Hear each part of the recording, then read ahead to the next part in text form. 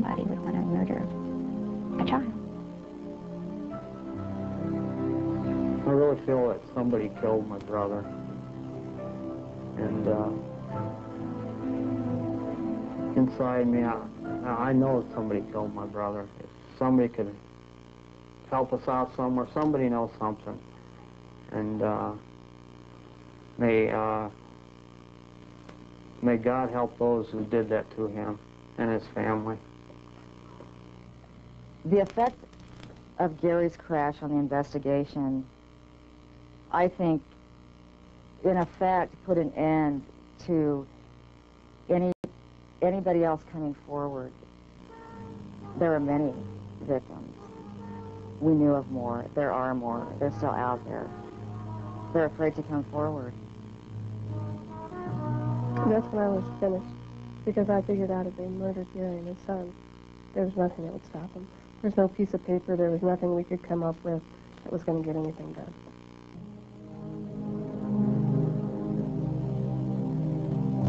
But Gary Caradori's death pricked Troy Bonner's conscience.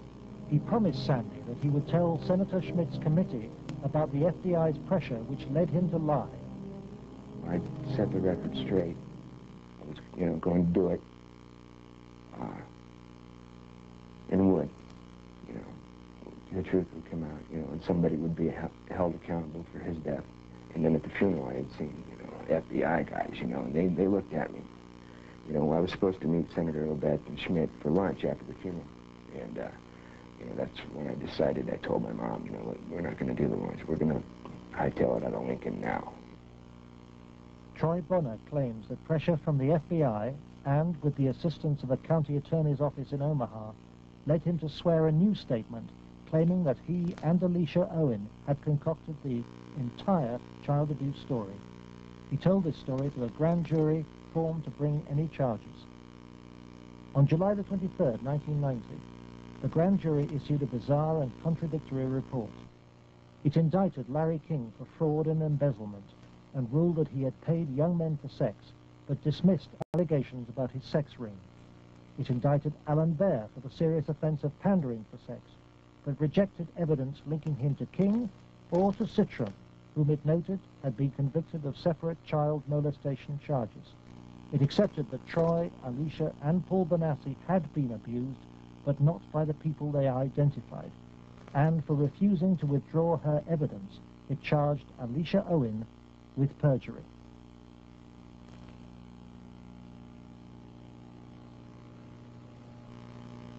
Lawrence Schmidt's legislative committee issued a report denouncing the grand jury.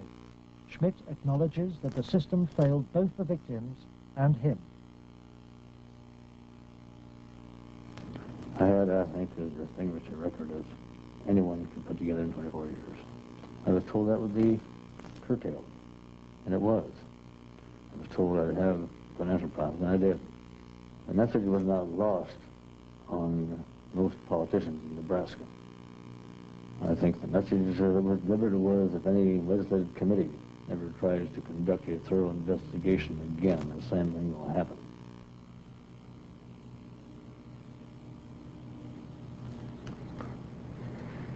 It has shaken my faith in the institutions of government. I used to be a firm believer that the system would work, and that people who did things wrong would be punished. And we discovered victims who claimed to have been abused and who the grand jury acknowledged had been abused. But they did not try to find out who had abused those individuals. Instead, they convicted Alicia Owen of perjury. Indefensible from my point of view.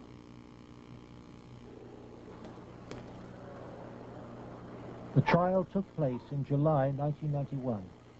Troy Bonner testified that the child abuse story had been an invention.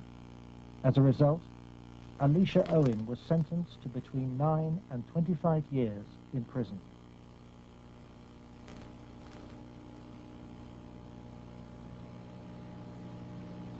I can't find a case in the history of this country where some kid got sentenced to 25 or 30 years in prison for something like this. If you were going to pick a what I call a tell sign, something that says something fishy about the whole thing, it was in the sentencing itself. For some reason, they had to send a signal to every kid who was a potential witness. My opinion again. A signal so loud and clear, if you dare to come forward, if you dare to talk, watch what happens. Alan Bear was fined $500 after pleading no contest to a reduced charge of aiding and abetting prostitution. Peter Citron served 2 years of a 3 to 8 year sentence. Thanks to Troy Bonner's lies, Larry King never faced child sex charges. For the $40 million fraud, he was given a 15-year sentence, 10 years less than Alicia Owen. I feel really sick. I should be taken out and shot for doing that. And if that was to happen, I would go willingly. John DeCamp, former state senator and Vietnam veteran, is now the only man fighting to help Larry King's victims. He is the lawyer trying to overturn Alicia Owen's conviction and to expose the cover-up. I live in Nebraska. Hell, I was born here, raised here. I have 4 kids growing up here. Like it or not, it's my heritage, you know? Well, if it's a dirty cesspool that I got to live in or look back on that I left, that ain't good. The real cost, if I were going to say to my family, has been the fear and intimidation it's put in some of the kids. A couple of the kids are really, really frightened and really had some sleeping problems over it, you know, hear this or that. So that's been the real concern I've had.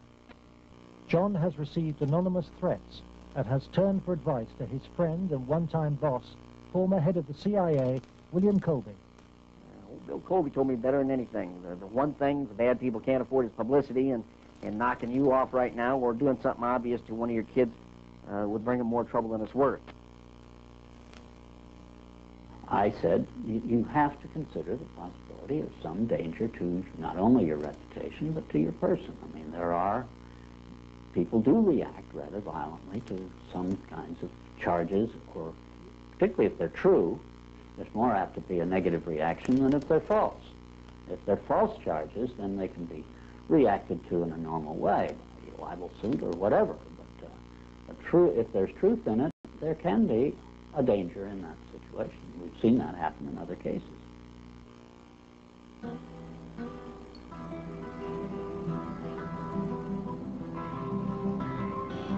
John arranges to meet Troy Bonner, the young man he sees as the key to the cover-up.